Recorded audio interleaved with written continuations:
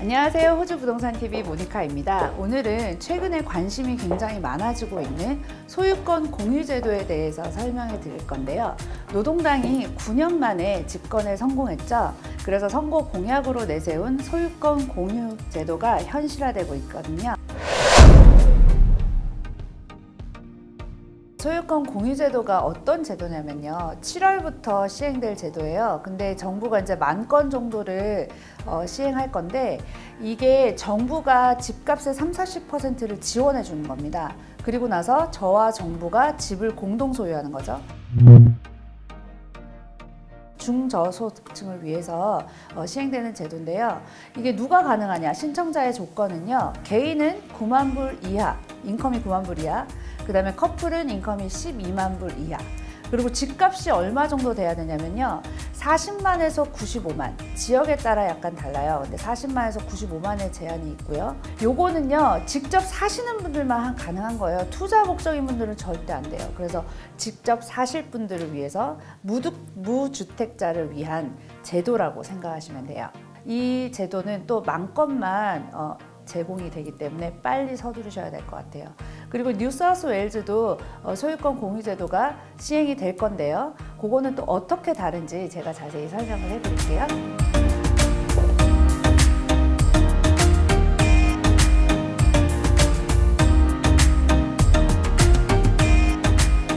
뉴사우스웨일즈는요. 첫집 구매자들을 위해서 토지세하고 인지세를 통합하면서 부동산 안정에 나섰어요. 그래서 첫집 구매자들이 집을 구매하실 때 그 주택 금액은 150만 불 이하로 하시면 되고요. 인지세와 토지세를 통합해서 1년에 400불씩 분할 상환을 할 수 있게 만들 건데요. 이게 그러면 첫집 구매자들한테는 부담이 굉장히 주는 방법인 것 같고요. 또 이 제도는요, 필수직 근로자들 있죠. 경찰이나 간호사, 교사, 아니면은 독신, 50대 독신, 그 다음에 또 한부모 가정 있잖아요. 이런 분들을 지원해주는 제도이기도 해요. 그래서 이 제도는 또 첫집 구매자들한테 큰 도움이 될 것 같고요.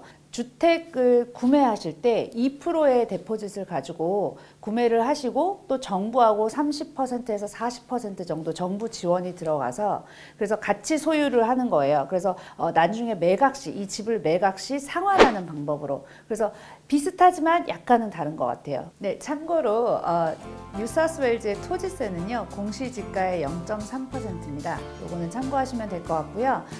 지난 10월부터 소유권 공유제도는 빅토리아주에 이미 시행이 되고 있었고요. 이 부분은 자세하게 다시 설명을 해드릴게요.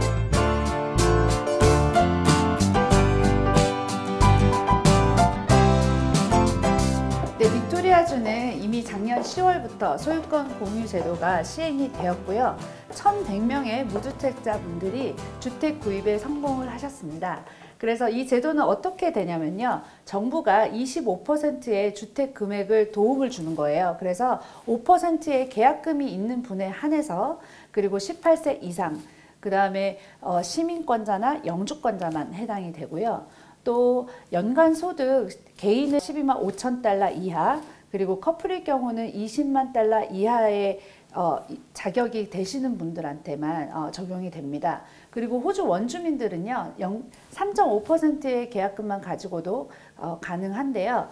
대신 정부가 35%의 디포짓을 도와드리는 거예요. 이 제도는 사실 정부와 제가 같이 소유권은 공유하지만 매매 시 차액에 의해서 이 상환하는 게 가능하고요. 그래서 이런 제도는 사실 제 주위에도 이 제도로 주택 구매에 성공하신 분이 있어요. 그래서 이 제도를 참고하시면 굉장히 좋을 것 같고요. 자세한 내용은 밑에 사이트 나가죠. 여기에 한번 들어가서 보시면 자세한 또 정보가 있습니다. 그래서 참고하시면 될 것 같고요.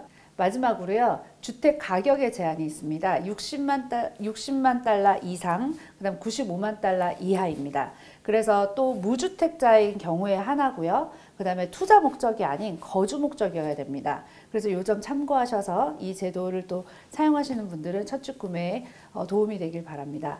이번 영상은 소유권 공유 제도에 대해서 각 지역마다 어떻게 다른지 설명을 해드렸는데요. 도움이 되셨으면 좋겠고요. 구독과 좋아요는 저에게 큰 힘이 됩니다. 감사합니다.